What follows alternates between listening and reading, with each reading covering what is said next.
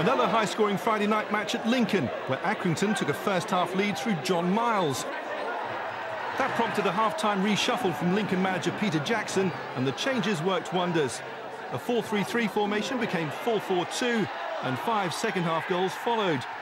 One of 3 half-time substitutes, Patulea, equalised, and then the floodgates opened as Lincoln recorded their first league win in 6 games.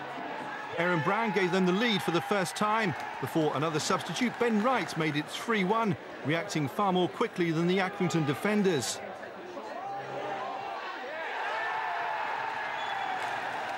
And the perfect finish for Lincoln came in the shape of 2 goals in stoppage time. Patulea added his second,